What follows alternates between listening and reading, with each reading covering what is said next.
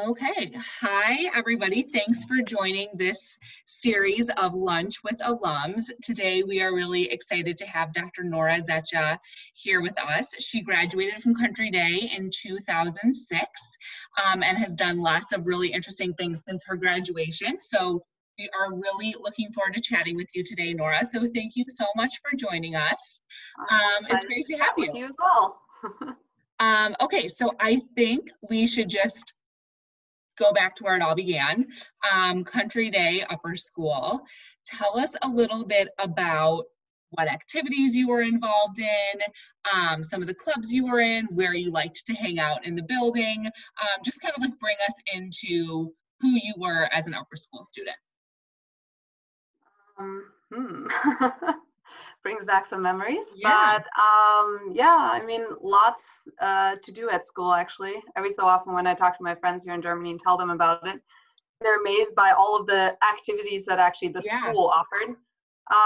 So I think, kind of thinking back, one of the bigger things that stood out to me was being part of the outdoors club. Yeah. Which I guess was, on one hand, bit of unusual, I think, as people were kind of grooming their resumes for college and everything, but I just thought it was an amazing opportunity to go and explore different parts of the States and wherever else we traveled. So that I did for all 4 years, which is really fun. Having kind of an interest in getting the full-on American experience. I was also a cheerleader for the entire time. That's right. Yes, I totally remember that.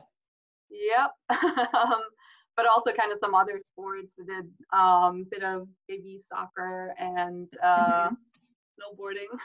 Snowboarding. Okay. And you had a brother at school too, right? So did he do the snowboarding club too?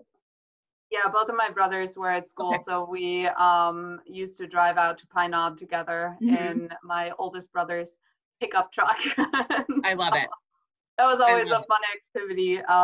Yeah, getting out there and kind of a little bit of a, not the first thing you would connect to Michigan is going snowboarding after school. Yeah. So you actually came to Country Day in middle school. And I think one of the most interesting parts about your story is just that you joined us from another country. And so for any students who are about to join Country Day, who are also maybe moving from a different country or who have, in the past few years, what advice do you have for any students who are coming from abroad to Country Day? The nice thing that I would just generally brush across the US is that it's a very welcoming culture. And so that I think was then amplified by the fact that Country Day is a very kind of open school and very warm and welcoming towards all cultures. And so I would really just say sort of to keep an open mind, know that you're going to be working quite hard to get to maybe the same level of some of the students that have been there longer and catch up, depending also on how well you're speaking the language at the point that you're getting there. Yeah, that's true. No, but it's really, I think, as I mentioned, there are so many things that Country Day offers that it is such a unique opportunity, and it would be a waste not to take full advantage. So even just testing out things that wherever you came from, you'd say, well, I don't know if I would necessarily go into that or have an interest, just try it out, because there's so many things you can then switch over to. Right. So true. I love that advice. So when you were a junior and a senior at Country Day, you were obviously starting to look into colleges, and you ended up going to Duke. So what factors were you considering in your college search? Was there anything in particular that stood out to you about Duke that really made you want to go? Were there any other schools that you were considering?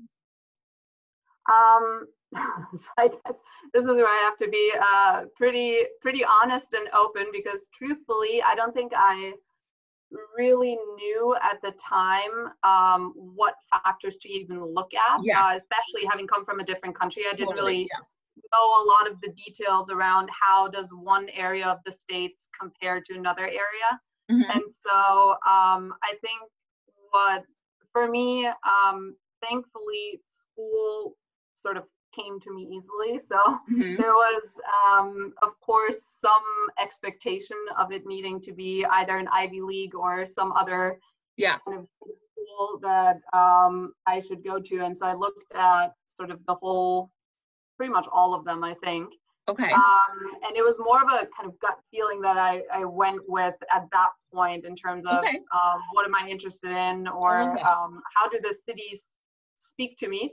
But I should say at that point, I think I should have taken into account more that Country Day in Michigan and kind of the area that we lived in is pretty unique because it is a melting pot of cultures, but one that is, in my mind, very integrated and very extremely diverse. And that was sort of what I took for granted when I then looked at different schools and didn't realize that having that experience is actually something I really enjoyed and would have liked to continue. And to me, actually, Duke didn't end up really fitting into that picture because it ended up being a much more Southern school than I had expected. That's a great point. And with a lot less diversity than I was used to from Country Day and from how we grew up. And so that I think is something to take into consideration when you are looking at colleges, kind of where are you actually coming from? What's your experience been so far? And can you just assume some of the things that you enjoy about that experience to be the same elsewhere? I love that. I think that's really good advice. And it's so interesting that you found Duke to be that way, because I think you're right. Like it is, you kind of see it as a very diverse place and very cosmopolitan almost, just because you think that there's all these people coming from all over, which there are, but you know, being in the South definitely has its. And how the groups mingle, I think that is, that can differ very largely in these different areas that you're in. Yeah, that's a great point. So you actually ended up leaving Duke and going back to Germany, right, to complete your degree. And also, was it like a simultaneous medical school? Yes, so in Europe, you actually go straight into medical school. So you skip undergrad, which is kind of nice. So it kind of, there were multiple factors that influenced me ultimately leaving Duke, but from personal standpoint, it was my family having mostly moved back. And then also, as I said, it kind of wasn't the ideal fit. So I actually considered going to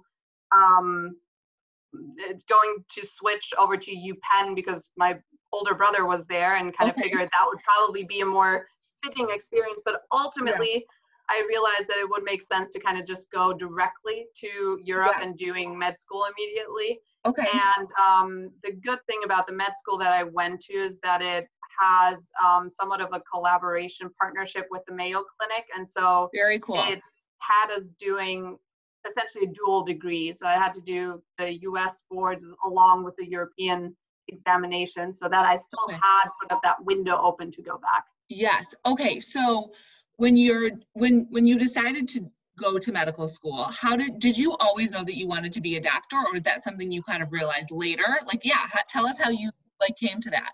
Yeah, I think for me it was kind of a on one hand, a strengths and interests assessment. And actually, I think Country Day does kind of a good job of showing you so many different facets and subjects that you can study. And then you sort of see from there, what am I good at and what am I interested in? And then on top of that, I wanted to make sure that whatever I do, I can actually have somewhat of an impact with what I do.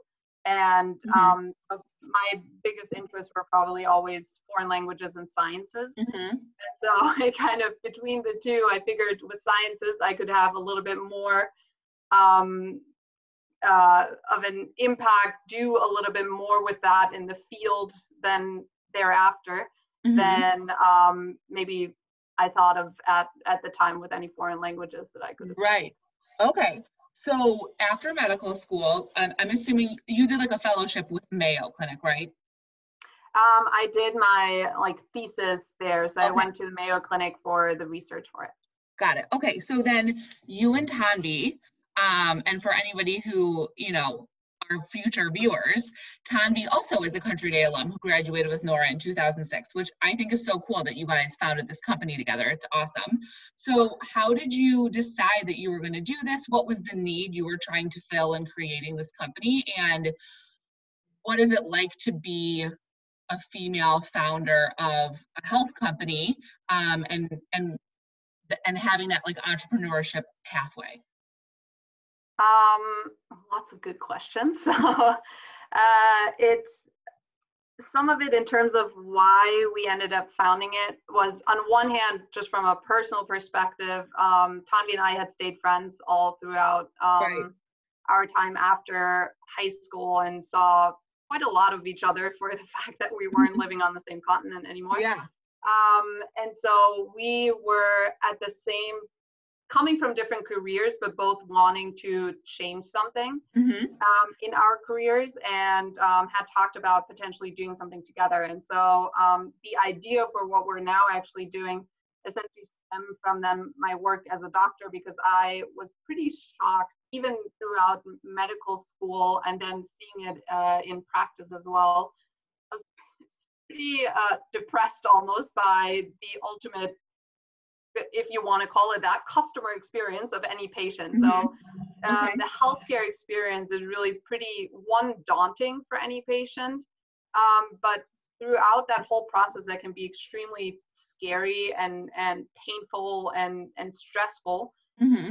Really aren't supported a lot, and if they're supported, it's only very incrementally, and then at only certain points in the journey, but there's very little continuous support that they receive. And so that's kind of where our idea for a company came from, to use technology in order to support patients on their care journey when they're not in front of a doctor.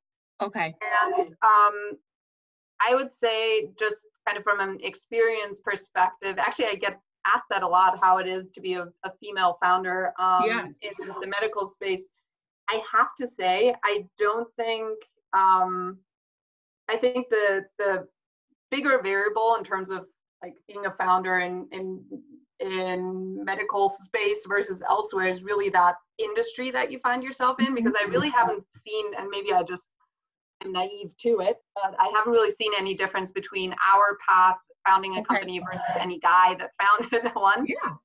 The challenges end up being the same, and there's little, I think in traditional medicine and the hierarchies that you have in a hospital, it's actually, it would have been tougher for me as a female. Got it. But that makes sense. founding, it's actually, it seems to be a level playing field, and in that, it is tough and for anyone in the field, just because you need a lot of patience. And I don't think neither Tanvi nor I really were equipped with that at any point in our lives. Well, actually, it's probably a good thing, because it makes you want to like get stuff done. So what advice would you have for students who want to found their own companies, whether or not it's in the medical space or not? Well, I think starting out, kind of figure out, do you want to do the path or go on that path by yourself, or do you want to have a partner in it? And really figure out with your partner, if you are sort of on the same level, have respect for each other, and have an open dialogue, and are able to say whatever is on your mind immediately and in whatever form it comes out. And then when you actually think about the company, I think 100 Day is a good starting point, just because you're used to a lot of stress and doing a lot of things simultaneously, and really being tested in your just intelligence, I guess, on a daily basis, and not just intelligence, but also sort of emotional intelligence, and dealing with people of different cultures, of different backgrounds, etc. And so I think if somebody's thinking about doing it, I would highly encourage it. I think you just have to be mindful of the fact that it is tiring, it is stressful, and you are going to have to work extremely hard, but it's also extremely rewarding. And so if folks are interested in going that route, certainly lots of support from my side. And Yeah. it's always good to stay a little bit kind of an idealist and just assume that it'll go really well, because you're going to need a ton of confidence going that route. That. Yeah. Okay. So just to kind of bring your company like into the current events conversation, I guess.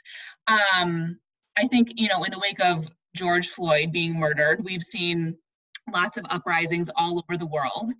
And not only to combat police brutality, but also to shed light on systemic inequity and systemic racism. And I think the medical field is one space in particular where this really plays out, just given like the access that people have to high quality medical care or high quality patient care.